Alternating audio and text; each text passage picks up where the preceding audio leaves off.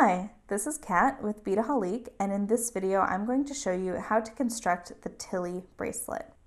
Now this bracelet uses a sort of chainmail-like weave, although it's very simple and open as you can see, and I've added the Crystaletts in between each, and I'm going to show you how to do that and how to attach the clasp, so you'll get a basic overview on how to construct this bracelet in this video.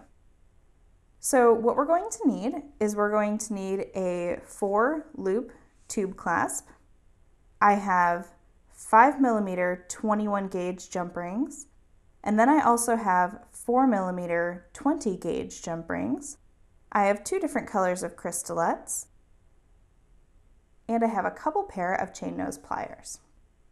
So let's go ahead and get started. You'll see with the bracelet, actually I want to kind of go over what I'm going to be doing here just to give you a little idea. So there's links here, so you can do those separately and then link them together, or you can work as you go. So I'm going to show you what that looks like. Okay, so for each row you're going to need 4 of the 5mm 21 gauge jump rings. And go ahead and take your pliers, and we're just going to open that first jump ring there. And I'm going to loop on one of my green Crystaletts right onto the back there and close that jump ring. Now what I'm going to do is take another jump ring, open that up, and I'm going to pick up the Crystalette that already has the jump ring on it, and I'm going to thread it through that top portion right there. But before I close it, I'm going to add on a Crystalette, just like so, and then I'm going to sneak my pliers in there and close up that jump ring.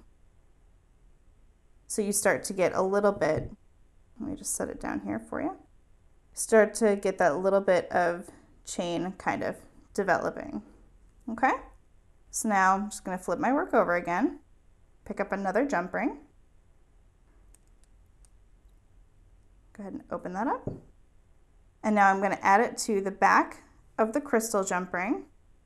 I have it on the crystal color there. And I'm going to add on a green Crystalette, like so, and go ahead and close that up. And then one final jump ring here.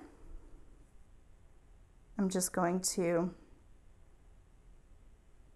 open that up and add it to the green Crystalette to the top there. And what this will do is this will help stabilize that last Crystalette so that it doesn't sort of flop forward. Make sure your jump rings are nice and sealed there. Okay, so that is sort of one row. So I'm going to do that again, and I'm just going to alternate my colors.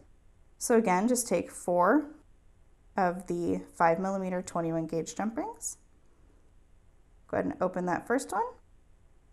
And now I'm going to use a Crystalette to start. Close that up. Open another jump ring. Slip it onto the other side there. Slip on a green Crystalette and close that up.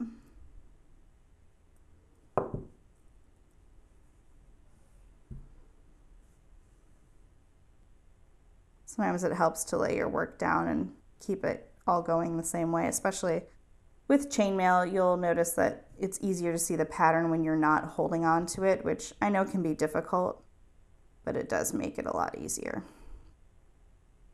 So there's my other jump ring, and I'm going to be adding a crystal one to that.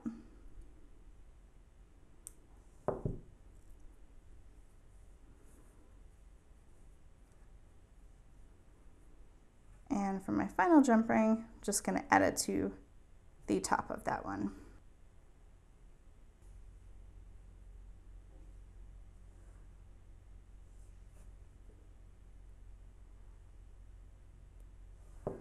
Okay, so these are 2 little kind of columns, if you want to think of them that way. So now, as you can see, let me bring my other bracelet in here. You can create various different patterns with the color of crystaletts or studs that you're going to be using. But basically, these are going to be the columns. Now you can make all of your columns in a row and figure out how long you want your bracelet, and then go back and attach them all together, or you can kind of attach them as you go.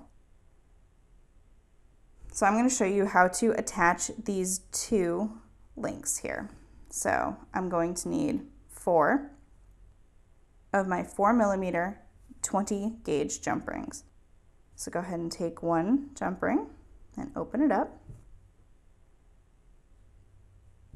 Now, you'll notice that there's 4 jump rings, and I have 4 jump rings here, so you guessed it, we're just gonna attach them just right across the row there. And the first one is a little tricky because you just gotta get it to lay right. So just go ahead and take that jump ring and you're gonna pick up the 2 ends, just like so. And go ahead and close that jump ring, again making sure it has a nice seal on it. And you'll see when I put it down that they're kind of next to each other there. Okay, so let's go ahead and take the next one and you'll start to see it develop a little bit further. So now you're going to loop it on that second jump ring there on both columns.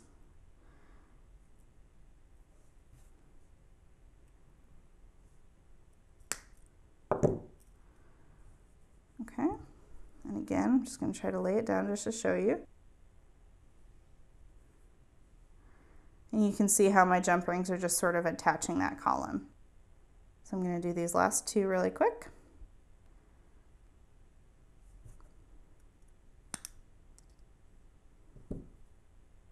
Looping both of those jump rings.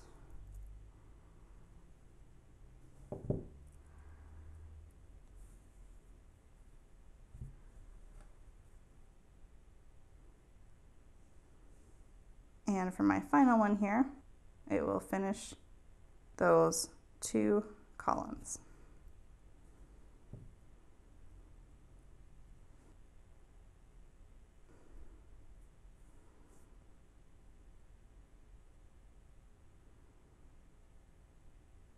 There we go.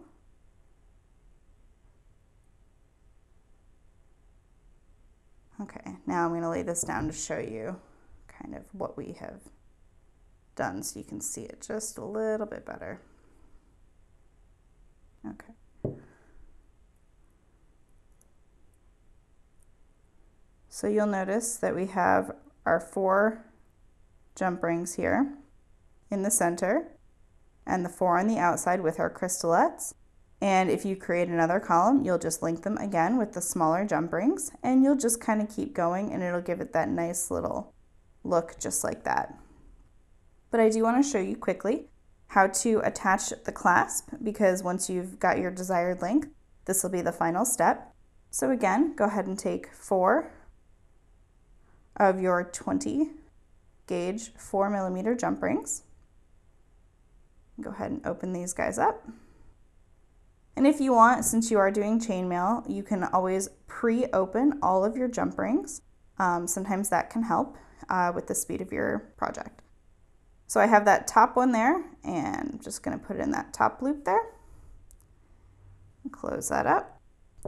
And you just sort of attach the clasp as though you were attaching a whole other column. So it's very simple. And you're just going to loop it on, oops. Let's see if I can try to hold this. I recommend adding your clasp last because otherwise you'll have the same issue I'm having with just kind of holding it. So you got to get that jump ring there and then catch that loop right there. And now you can close that jump ring. This is where the bent chain nose pliers really come in handy. If you don't have a pair of these to do chainmail, I highly recommend it. You'll be able to find all of the supplies in the notes below in case you're interested on where you can get these. All of them are available at beadaholique.com. So go ahead and loop that last one, or that third one, I'm sorry, into that third jump ring there. And just close that up.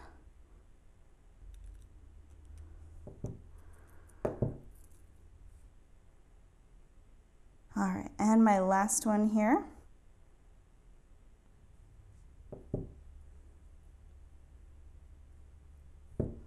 Try to show this for you. Get my hands out of the way. Okay, so I'm attaching this loop to that jump ring. So go and catch that. And oops, lost my jump ring.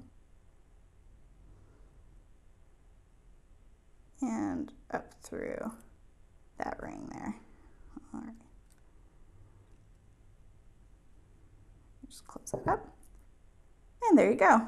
So that is the start of your bracelet. As you can see, all the jump rings kind of separate themselves. So if you keep going, you'll be able to create that really cool, fun look, and definitely explore the colors that we have of the Crystaletts. You'll find that we have a lot of different options. We have little spikes and little studs as well to help you create a unique look. I hope you enjoyed this video, and again, you can find all of these supplies at beadaholique.com.